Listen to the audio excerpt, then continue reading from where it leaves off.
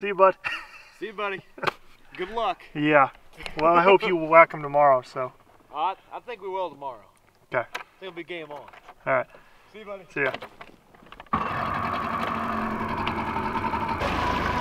Well, just dropped Kyler off. We were going to try to film a video today. We caught one fish. I take that back. We caught two fish. We caught one keeper, which I do have in the live well. It's cold today. It's like 35 degrees outside. But the goal is today to catch a limit. Yesterday, we got on some fish. We actually found those same fish and found some bigger ones too. But it's going to be difficult for them to bite. As you can see, well, this is pretty warm right here. That's 37 degrees right now. 37. Where we're going to go fishing, it's going to be like 33 to 35 degree water temp. And these fish they don't want to bite. So we're going to have to coax them in with some really small lures. I'm actually going to show you a rig if it's your first time Livescope or you're having trouble finding your jig on Livescope. I'm going to tie on a setup that's going to be really helpful. Okay, we got to go run all the way back down river. Got about a 12-mile run, so let's get to it. So on our way here the first time this morning, we actually had to punch through about half to 3/4 inch of ice. We had to idle through it for a good, I don't know, mile and a half, which sucked, but we did find some fish, and I'm going to tie on that rig right now. Hopefully this helps you catch fish, especially in these colder temps that we've been getting in February and probably into March here, so hopefully this tip helps you out. It's so cold I can't even think. Alright, I'm just happy we're on open water. Yesterday I was very excited we got on open water. So for this setup, I'm using the 12-foot ACC Super Grip 1000 size PC Fun carbon reel, and this is 15-pound braid. Probably a bit excessive for Lake of the Ozarks crappie. Definitely not if you're in Texas or the Mid-South, but they'll still bite. They bit yesterday. So here's the setup. We're going to be using a 1/4 ounce egg sinker. Pretty simple. And we're going to be tying that about a foot to 1.5 feet above our jig. For our jig, this is a 32nd ounce ACC Crappie Stix jig. They started making jigs this year. 32nd ounce ACC Crappie Stix jig. And for our bait, we're going to be using, they were hitting on some pink and chartreuse stuff earlier today.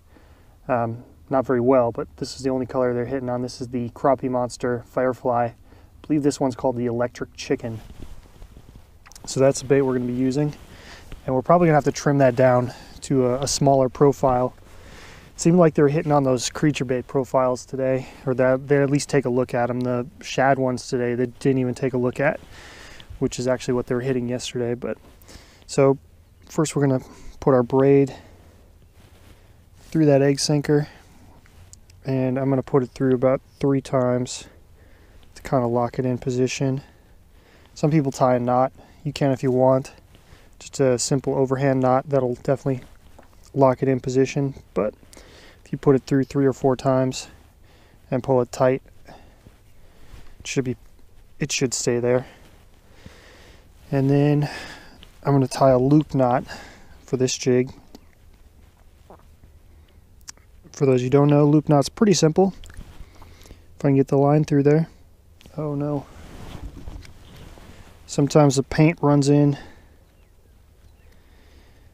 You can take another hook, or you can take a scissors and cut it. Alright, there we go. So you can put your line through, pull out 3 or 4 inches, double it back over on itself. So you got your tag end and your main line. You're going to pinch that together like that. Then you're going to pinch both lines together with your right hand, and you're just going to flip it over this part of your lines pinched together. Whoa, just once. And what that's going to do is it's going to create this loop right here. You're just going to take your jig and put it all the way through that loop, all the way over the top of your jig head. You still got your tag end and the main line. You grab that, simply pull. There you go. There's your loop knot. You can cut that tag end off. Just like that. And there is our rig. Very simple. This actually, I saw it used probably very effectively, or the most effectively, while I was fishing in Mississippi with those guys from the Long Branch Guide Service. We were fishing Sardis Lake. And this works really well if you don't want to run a double jig setup. But if you're having trouble seeing your jig on Livescope, 1/4 ounce, probably even go to a 3/16 or a 5/16 egg sinker if you're really struggling to see your jig on Livescope. It's going to help you out. And we're going to start with the big profile. I'm thinking as I'm going here. I don't know if I should start with the big profile or not. Let's profile down a bit. I've decided. I'm only going to use kind of a V-shaped pattern. So just a little bit of movement. These fish really don't want a big profile bait. They're not hitting it very well. So let's drop the Livescope down. Oh, first, today we want to catch a limit. This is the button by Mad Fish N, and pretty cool setup. I did it last year, or I used this last year while I was here. You can keep 15 fish over 9 inches. So what the arrows are is you set your limit. So we're going to keep 15. There's our limit. So we set it, and now we already got 1 in the box. So I'm going to wait till it goes back to 0 and push the button. My fingers are really cold. There's 1. When it gets to 15, it's going to buzz and let me know, okay, I got 15 fish in the box and we got our limit. This helps you not go over. Plus, if you wanted to do, I guess, a 1v1 challenge, you could hit the button for the amount of fish you catch and use the arrow key for how many your buddy catches. So we're going to keep that with us. For you guides, this thing is super effective. Make sure you know how many you got in the box when you're catching a bunch of fish with your clients. I know a lot of guides use this. I'll leave a link in the video description. Let's get you on the Livescope setup and start catching some crappie. And oh, too dark. And that screen looks a little dirty. Mad Fishing, they also make screen spray. Let's clean you up a bit so we can actually see what the heck we're looking at.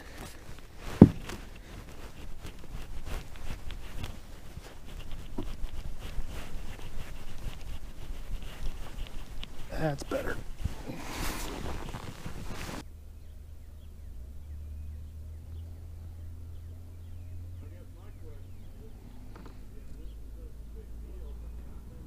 There he is. Got him. Oh my goodness, it's a little guy. I'm shooting off the bottom though, super aggressive. That guy is not going to keep. See, bud? Well, I think we got the right pattern and size. It's just coaxing these crappie to bite. There's a ton of them down there.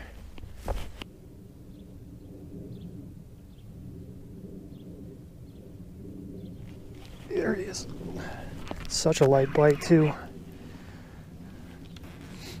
I don't even think he's a keeper. In fact, I'm pretty sure he's not. Such a light bite. It's just like dead weight. When you slowly pick the rod up, it's just dead weight. He is not a keeper. Oh my goodness, he is. You gotta be kidding me. There he is, 9 1/4. It's keeper number 3 in the box.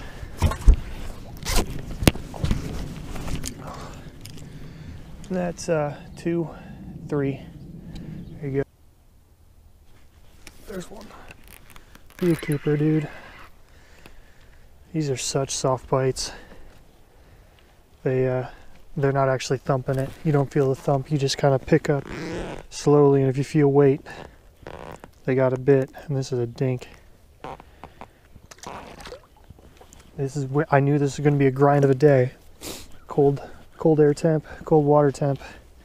usually not conducive to a really hot bite, so we're gonna grind it out. Crappie to bite. There's one. He thumped that one on the drop. Maybe. Oh, this is not what I normally catch at Lake of the Ozarks. These maybes, the ones that are borderline keepers, I always got to measure them. Normally this isn't the case. Gosh dang, he stuck it good too. There we go. Let's see what you are.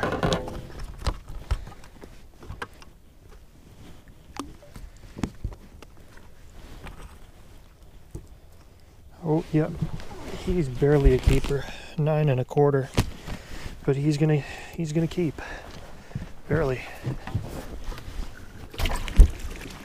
And which one is that? Number 4. There you go.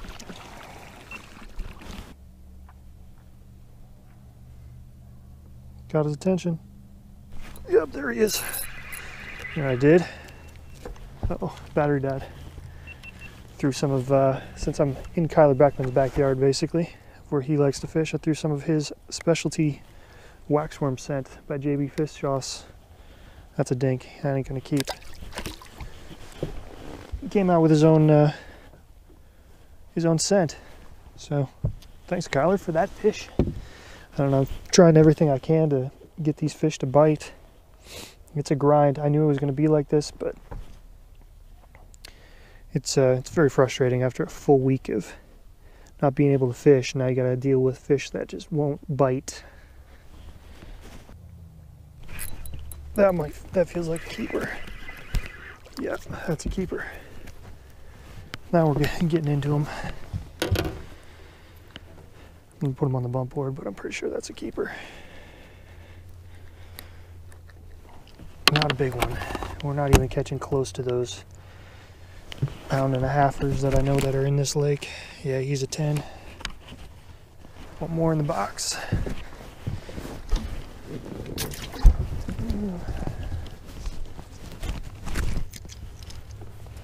Number 5. Slow and steady. That's what today is.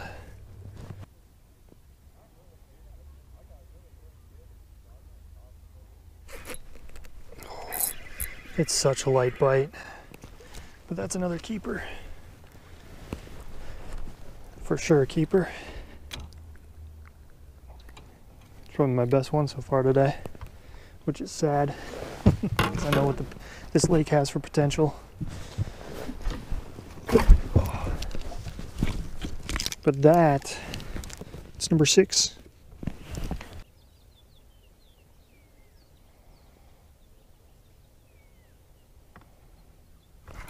There's one. It's another keeper, I think. Better put him on the bump board though. Man, this is slow. Yep, he is 9 3/4.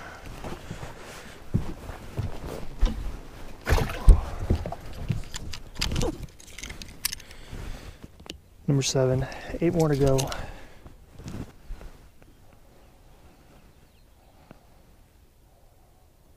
Yep, short sticked him, but I got him. That's a better one. That's a no doubter. Look at that. These things they're barely hooked. They're not hitting it hard at all. But that's number 8.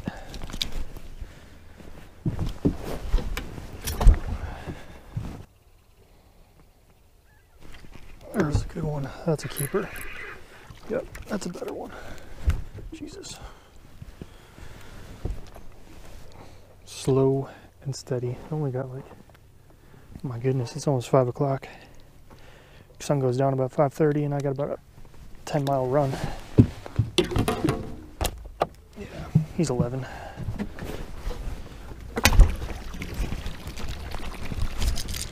And number 9 in the box.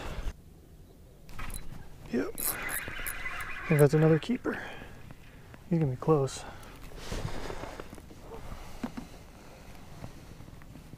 Gonna be close.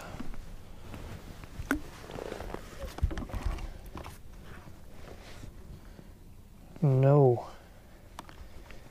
He is 8 3/4. No go.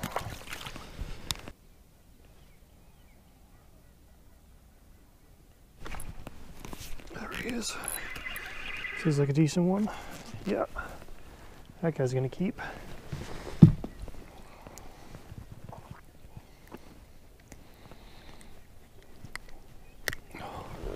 Pretty sure. Oh yeah, he's 10. 10. 10-incher, and I believe number 10. 5 more to get.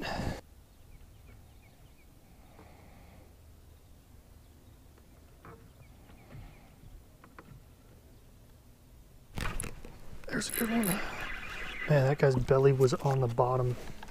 Didn't even see him on the Livescope until he came off the bottom. I think this might be number 11. Come on, dude. Yeah, I'm pretty sure he is. 9.5. No giants, but they're keepers.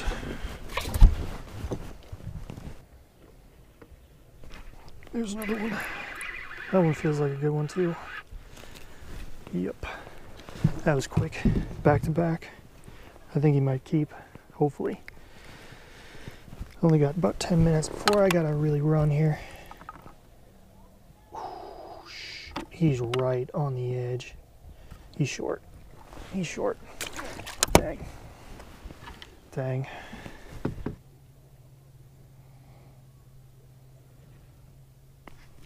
There he is. Really? These are this kind of fish? Well, that's gonna wrap it up. We'll do the outro at the dock. I gotta move. Getting a little dark.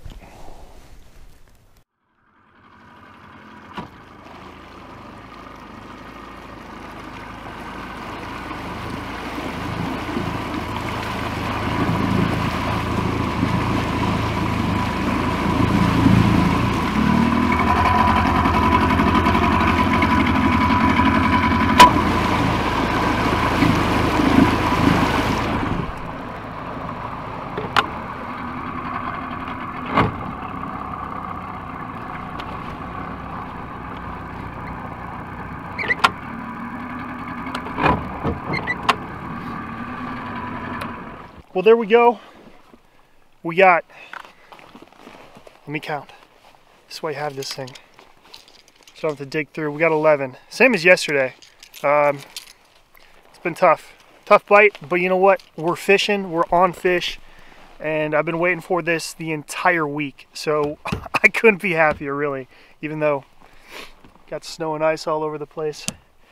We're on open water. We got the boat out. We're fishing in February for crappie on Lake of the Ozarks.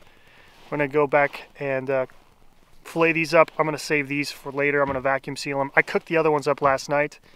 Made the mistake of forgetting to soak the potatoes. I've made some French fries. You gotta soak those potatoes for like 30 minutes apparently in cold water. Otherwise they taste a little starchy. So if you made it this far through the video, first of all, I appreciate you watching. Second of all, you're gonna be rewarded. We have a 20% discount for Crappie Monster. That's these guys right here, these plastics.